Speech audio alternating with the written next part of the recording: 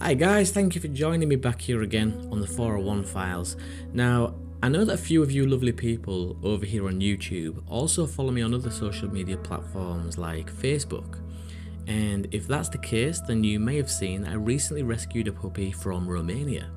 Her name is Lily, she's a 5-month-old Belgian Shepherd Cross, and she's going to be getting out with me a lot more in the future to help me hunt down some of these strange phenomena. Lily arrived at my address on the 20th of December 2020, and after spending 3 days on the road travelling by bus, she was very nervous, very scared, and it's taken me a lot of work on my behalf just to gain her trust. But with a lot of perseverance and dedication towards this beautiful little creature, I'm finally starting to see some results and get somewhere with Lily. So I thought that Lily's journey so far would make an interesting video, and a great way for me to introduce the newest member here on the 401 Files.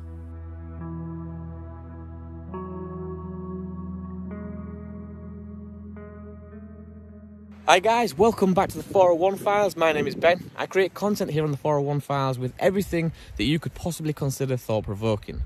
This could be Bigfoot, the UK wildman, UFOs and extraterrestrials, and even the paranormal. I'm here today on the North Yorkshire moors, which is a notorious hotspot for UFO sightings and strange cryptids. So if you do enjoy any of those topics that I've just mentioned, guys, please do consider hitting the subscribe button. Drop down in that comments box below and let me know what you guys think of the content here on the 401 Files. And remember to give this one a thumbs up. With all that said, guys, grab yourself a coffee, kick back, relax, and enjoy this one. I'll see you guys at the end.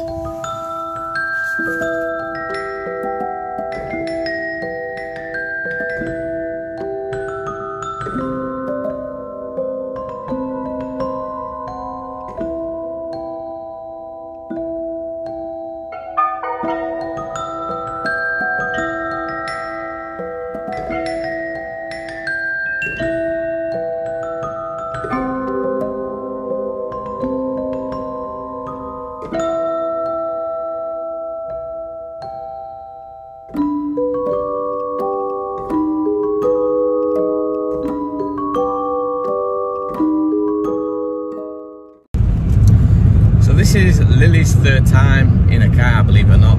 She's only ever been in a car 3 times, this will be the third, and she's doing really well. I'm trying to expose Lily to as many different things as I can, because these are all the things that Lily's going to have to get used to.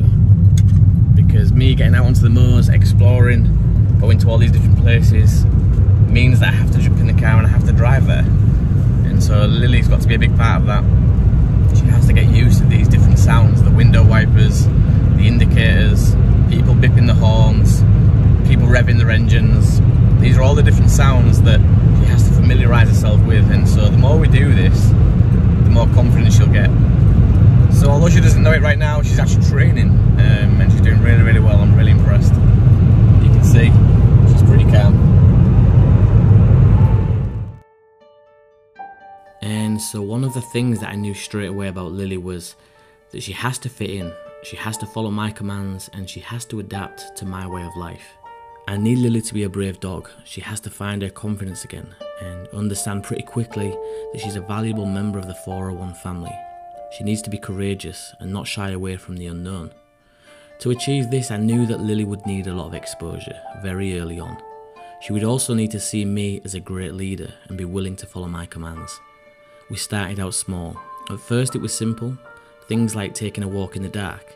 Then it was things like taking a ride in the car, and from there we slowly progressed to bigger and better distractions. So this is Lily's first winter experience. This will be your first time seeing snow, Lil.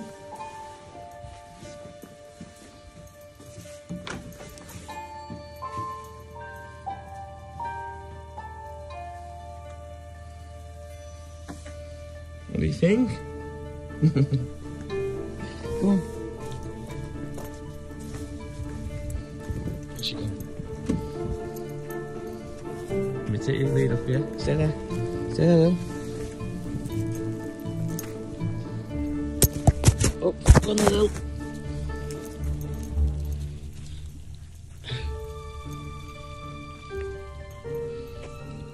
What is it, Lil? What is it?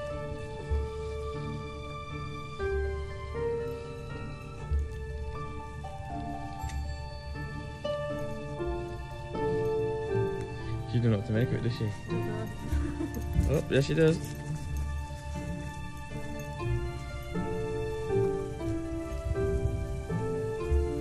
What is it, Lil?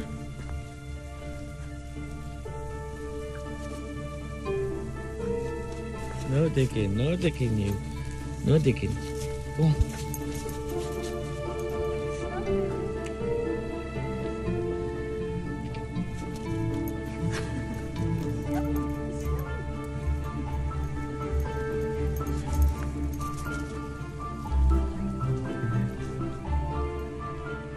At first, it wasn't always a success story, and Lily didn't see me as the worthy leader that I had hoped. She also didn't understand even the most basic commands, and it soon occurred to me that I was going to have to prove myself to Lily just as much as Lily would have to prove herself to me. Lily, come. Lily, come. Go on now. Lily. Lily, come. Come on. Come on, Lily, what's this? Lily. Lily. Lily, what's this? Lily, what's this? Yes, really good luck. She's gone in. She's brave. She's a brave dog. Come on, Lil. Lil, in you go. So you can see the first thing that she's worried about, obviously, is getting into the car. She's done this a few times, but it's still quite new to her, so just trying to get confident. Lily, come. In. Go on, Lil. Come on. You can do it. Come on, babe. In you go, Lil. Good girl, Lily. Good girl. Sit. Well done. Good girl. Come. Come. Come. Come.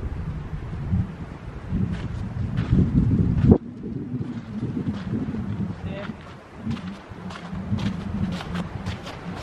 Up, up. Lily. Come. Sit.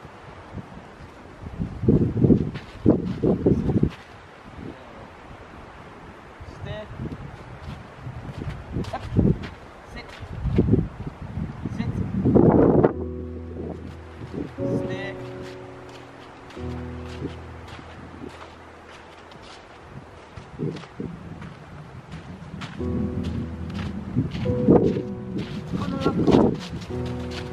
So as you can see from these early clips here, a lot of the early days were just me and Lily bonding, and I wasn't too concerned at this stage about her inability to follow my commands. I just wanted her to understand that whenever she was out with me, it would always be a fun time and that she's always in safe hands.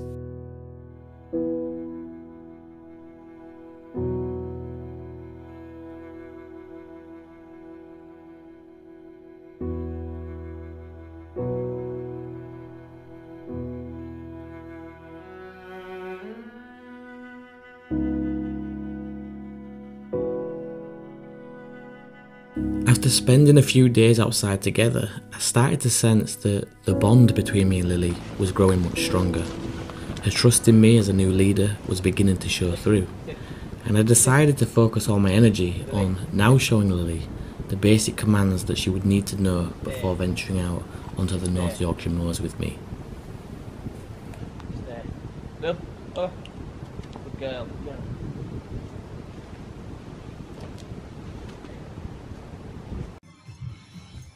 Lily, bed, bed. Oh yeah! Stay. New high score. Come. Roll on, man. Come. That was class. Sit. Whoa. Okay. Down. Up next, Team Cars Come. on Fire. Bed. More like cars not on fire. Good girl, Lily. Good girl. Lily, come.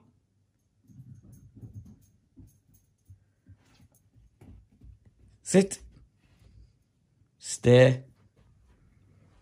Stay. Come on, Lil. Good girl, Lily. Good girl. Good girl, Lil. Well done. Lily, come.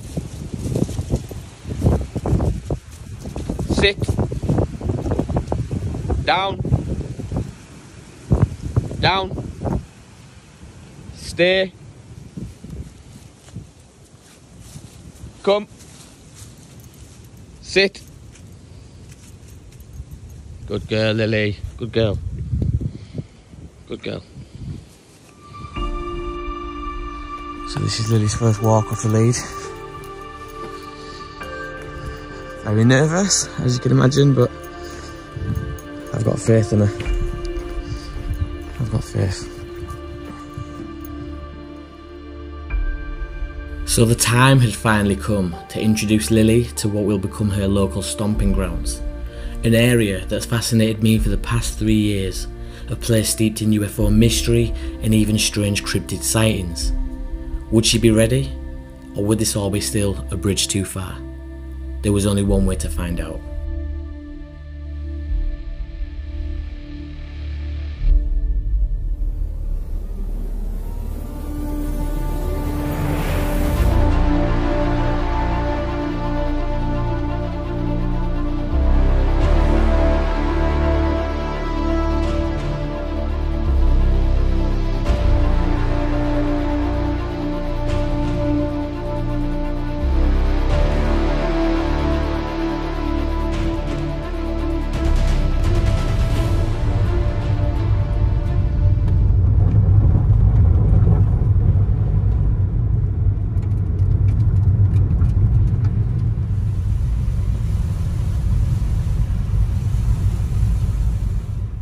Look at the size of that print. This is me, I'm an 8. Look at the size of that. It's humongous. What the? Who wears boots that big? That is insane. There's a big guy walking around here. It's released somewhere. It's amazing how you can walk here for hours and hardly see anyone in any direction. I've not seen anyone now and I've been walking for about half an hour so. One thing to note is that Lily absolutely loves water, regardless of whether it's coated in ice. She still likes to get in there and have a paddle, which is great because she's going to be an outdoorsy dog and she's going to get wet from time to time. So. As you can see, it's quite deep. Let's take a photo of that.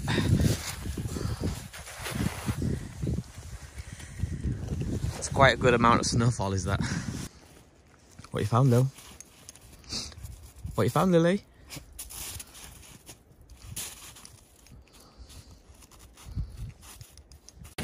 So as you can see right now, Lily's trying to pull on the lead. I just want to check her recall. See if that works well. Lily, come. Sit. That's lie down, but never mind. That's a bonus. As you can see, what I do there is, because Lily's trying to pull, she's got a mind on other things. And for me to be able to recall her in that way, where she just snaps out of whatever it is that's taking her interest, to pay her all her attention on me, is exactly what I want. So that was very good. Lily, come. Lily, come. Sit. Good girl, Lily, good girl. So while out exploring in these kinds of conditions with the snow on the ground, it's always a great opportunity to try and look for prints because a lot of this snow has not been stepped on yet, other than from the wildlife in the surrounding area. But if you're going to find any kind of strange prints, this will obviously give you a heightened chance of seeing some that are quite strange or unfamiliar, because freshly laid snow like this, it would be very hard to get from point A to B without leaving any marks in this snow, so it's always a good idea to keep your eyes peeled. As you can see behind me, guys, it's nothing but moorland for miles and miles and miles, right up to the horizon, as far as the eye can see. Nothing but forested areas and moorland. This is the North Yorkshire moors at its best. To me, when it snows like this here in the North Yorkshire moors, this place truly becomes a winter wonderland.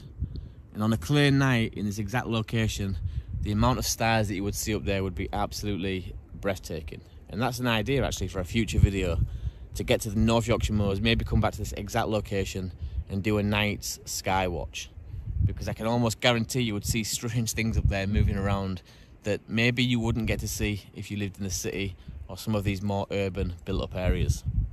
Absolutely fascinating, beautiful as always, And I hope that this footage right now, this video, does it justice, because looking out across all this vast open area here on the North Yorkshire moors, it's absolutely breathtaking. Like I said, I hope the video footage is doing some of this justice, but I highly doubt it. It's one of them things where you've got to be here to experience it, to witness it for yourself.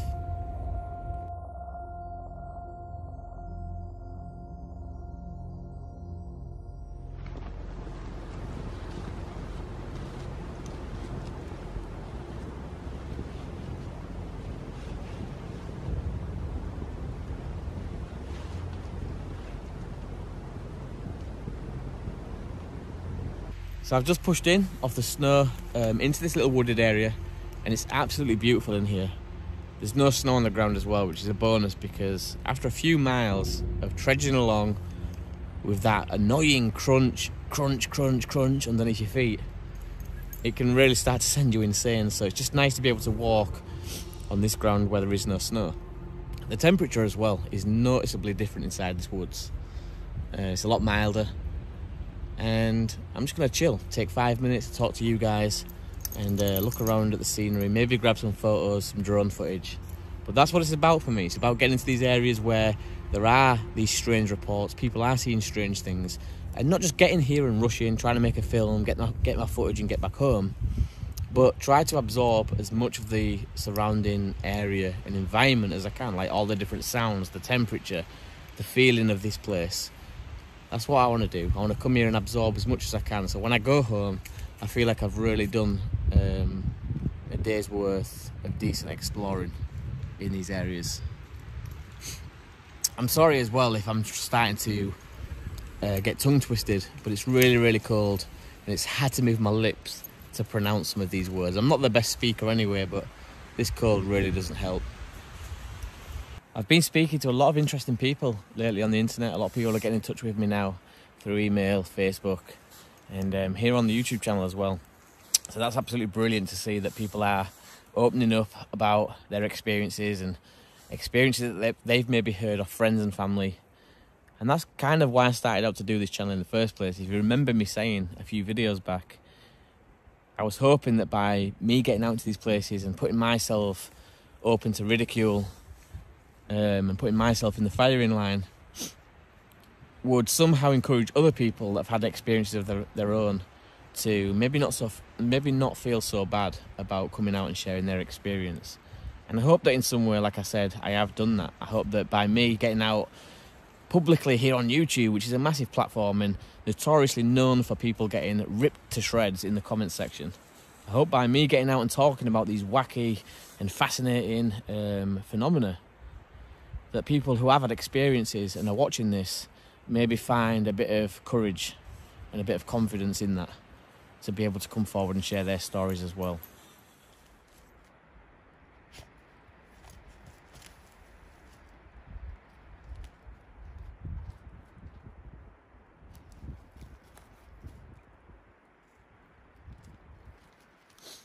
Do you know what really fascinates me is the impact in which some of these UFO encounters, or some of these UFO vehicles, aircraft, flying objects, whatever you want to refer to them as, whatever they are, it's the impact or the changes they make on the physical environment here on Earth. That's what really fascinates me. And I'm not just talking imprints on the ground. I'm talking about these white metal liquid fragments that fall from them. I'm talking about the growth rings in trees after they've left the area. I'm talking about the radiation levels that go through the roof. I'm talking about all that kind of thing. That's a very fascinating side of the UFO phenomena for me. And in the Travis Walton case, when Travis went back years later to examine some of the trees from that surrounding area, they realised that all the other trees in that forest were growing at the normal rate for a pine tree. But in that small area where Travis was abducted from, the trees had experienced some rapid growth rate. And they can tell this from the rings when the trees cut. The further apart the rings are, is the years or how long it takes for that tree to be growing at that rate. Then all of a sudden, if the rings start getting closer and closer and closer, that indicates that that tree has experienced some kind of rapid growth rate. And it's very strange to see that. It doesn't really happen naturally. And yeah, very fascinating that in this one area where Travis claims to have been abducted. And I hate using the word claimed, because for me, it's a given. He was abducted. And if you don't believe that case, there's something in your brain that's not allowing you to believe anything, in my opinion. Because for 6 or 7 guys to pass lie detector tests more than once, Travis to go missing for a full week or over a week, with the whole entire local neighbourhood looking for him on the mountainside, search and rescue, sniffer dogs, helicopters, people on horseback, everyone chipping in trying to find this one guy. He must be the hide-and-seek champion, second to Bigfoot. If you don't believe that case, it's absolutely amazing. And like I said, the authenticity, when you hear Travis speak as well, really sells that story to me. The detail he goes into about the craft and the people or the beings that were on there as well. Fascinating story. And it definitely ranks in my top 5, maybe my top 3. It's probably number 1 if I'm honest. Roswell's got to be up there, the Rendlesham Forest's got to be up there, but it's definitely in my top 3 of all UFO abduction cases, Travis Wallen.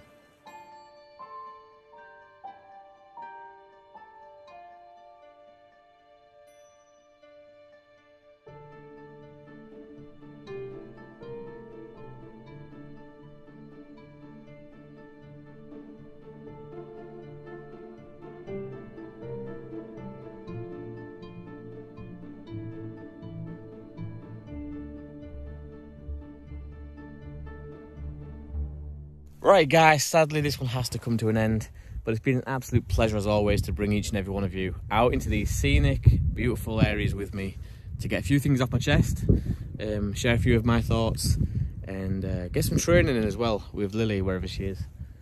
Because I had a bit of bad news. The lead, the extendable lead that was bringing her out on today has snapped. Now I'm not sure if she did that through chewing on it while I was talking to you guys, or if it's just been snagged one too many times on branches, but that snapped, and it was quite an expensive one as well. So now I'm on edge because I've got a 5-month-old puppy roaming free here on the North Yorkshire moors, and the scary thing about that is that she's only had a few weeks training, and will be a real test, because if she carries on walking here on the North Yorkshire moors and doesn't decide to turn back to come to me, she could be walking over 500 and something miles, square miles, and still be here on the North Yorkshire moors. So that's a very scary statistic for you guys, but that's what I'm facing right now. So I'm going to have to go. You guys take care of yourselves. Look out for the next video, which will be coming soon. I'm hoping to get some more 20-30 minute videos plus out real soon, as well as some overnighters as well. So, and you guys stay safe. Like I always say at the end of my videos, if you can and you're in a position to do so, please do look out for somebody else as well. You guys have been awesome. I'll see you back on the next one.